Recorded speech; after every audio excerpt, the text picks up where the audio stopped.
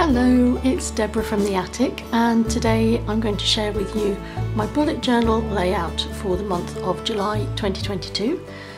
If you haven't already, please subscribe, please hit the notification bell, and if you enjoy this video and you find it useful, just give this a thumbs up. That's really helpful to me. And if you want to explore further, there are over 400 videos on my channel, so just hit those playlists to see which appeals to you the most. Before I take you through the July layout for my bullet journal, I'm going to spin you back to June and show you the drawings that I did in that month. My cover page for June was this lovely little collection of daisies in pots, and this was based on a photograph I took of some daisies in pots that I had at the front of my house. And on the inside I continued that theme with a little daisy display. My goals and the month of June all set out there. Then I have just my very simple layout that has all of the days and the dates down there. And I had three sections. I always have three sections for planning, for any ideas that I have, and then I decorated this with some daisies around the edge. Now the drawings that I did for June were a little bit different because we actually went away to the mountains during the almost the peak of the heat wave that we've had here in France, and the mountains were beautifully cool, and we stumbled across this amazing chateau called Chateau Merol, and it just appears out of the hills. It's incredibly impressive. It's 13th century or 12th century, I think, and it just sits perched on this perfectly defensible hill. It's an amazing structure, and I wanted to try and capture that, but I knew my drawing skills just weren't up to drawing the amazing scenery. So I reverted to making a very simple sort of doodle cartoon, and this is pretty much what Chateau Merol represented. And I will always remember the cool of the mountains, and sometimes it's quite nice to draw something and have a visual memory of it rather than trying to write down the impact that it made on you when you first saw something as amazing as this. And then because I was inspired by this, when we came home we went for a walk by the river, and that inspired me to do this little drawing. So this is on Dordogne, and it's got a little building on the hill. This is typical of the little pigeon-air buildings that we see in the landscape around us. And this is very representational, the water flowing down the hillsides and turning into the river, the mighty river that is 10 minutes walk away for us. And then these are sort of, maybe they're geese, maybe they're ducks, I'm not entirely sure, and some forest in the background because we're surrounded by forest where we are here. I have my 4 little photos that I always include in a gallery at the end of my month, a sort of a summary of things that happened during that month. And then this picture here is a drawing that I made of 2 roses that we bought to climb outside our house. They're very popular around here. They seem to grow very well, so I'm hoping that they will add a splash of colour to the natural stonework. And this is based very loosely on a couple of photographs that I took of our roses. What was really challenging about drawing these is that the petals going all different directions. Some of them face towards you, some of them flop over, all within the same flower head.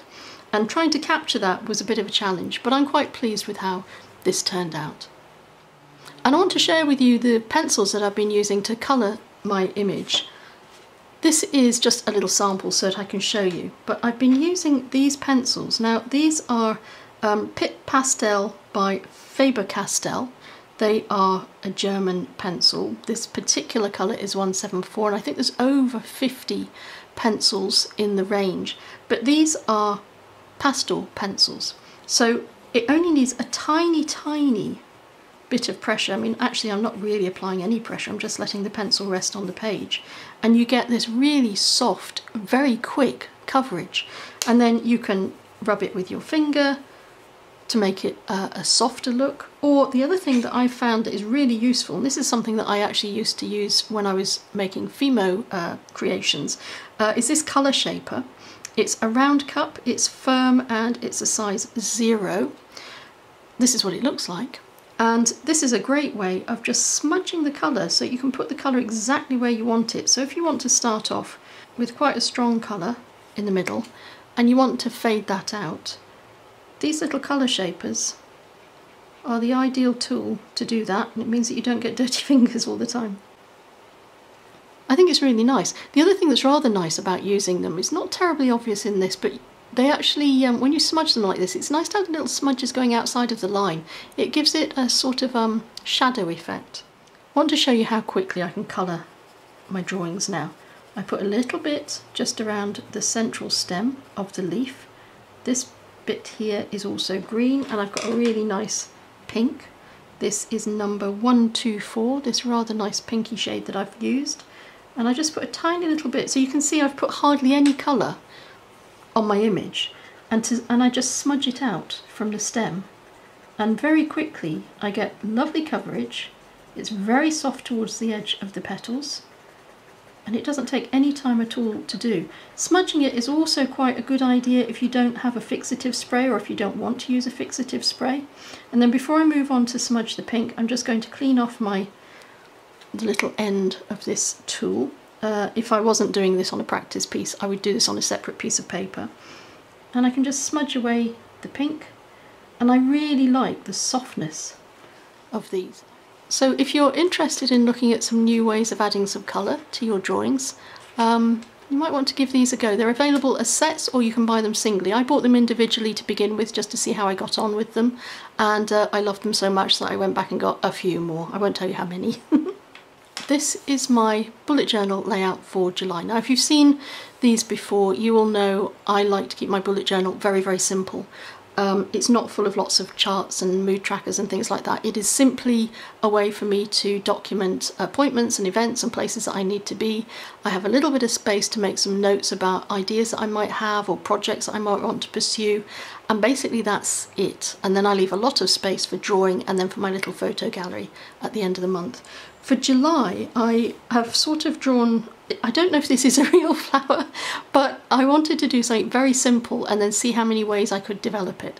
So this is actually, this little flower is a very basic thing, but the leaves are based on the bamboo leaves. We've got a forest of bamboo in our garden.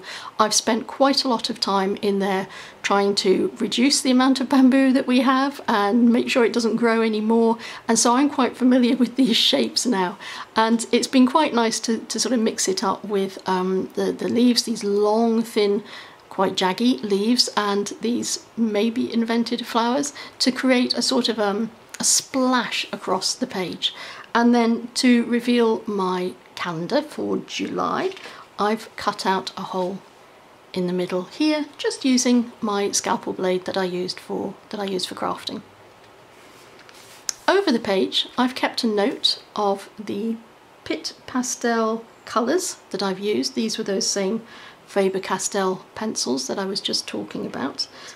And then I used the bamboo leaves in a different way. I shortened them a little bit, and I continued adding my funny little flowers to create this layout to envelop the month of July. Now, you'll be familiar with this if you've seen my layouts in the past. It's very simple. I even gave up on doing calligraphy. I gave up the pretense that I could do calligraphy, and I just went with very, very simple lettering at the top. I've got my day's initials down the side, and I've got the date beside that as well, and then I make a note of any birthdays or anything like that that is coming up. On this side, I've done a little border, again using my bamboo leaves and funny flowers, and I've switched things around a little bit this month. So instead of having my goals on one of my inner pages, I've got my goals here. They've got their own little box, and then I've got another box for ideas and another box for projects. The rest of my journal I will leave blank so that there's plenty of space for me to draw. Mostly this is about drawing. It's to make sure that I spend a whole year at least drawing very, very regularly, and I'm pleased to say that I have managed to do that. But I have started doing just drafting a layout for a little bouquet on this page. So I've got a start for the drawings that I want to do in July. I hope this will inspire you to consider keeping your own bullet journal. I tried a couple of years ago, and I got a bit frustrated because I felt like I should be adding all these extra clever things, like all sorts of clever trackers, and I should be filling things out every single day, and that's just not me. It's just not how my life goes. But this sort of thing where I can record exactly what I've got going on, I've got a little space for my notes, and the rest of it is just about creating space to draw. This really, really works for me.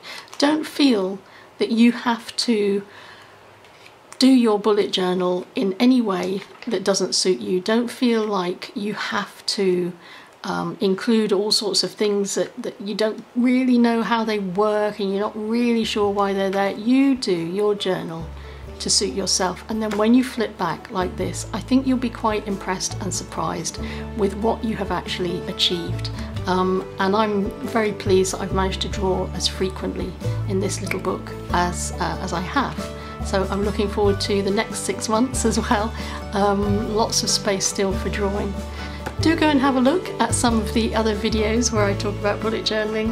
They will be on a playlist on my homepage of my YouTube channel. And until we meet again, stay safe and take care.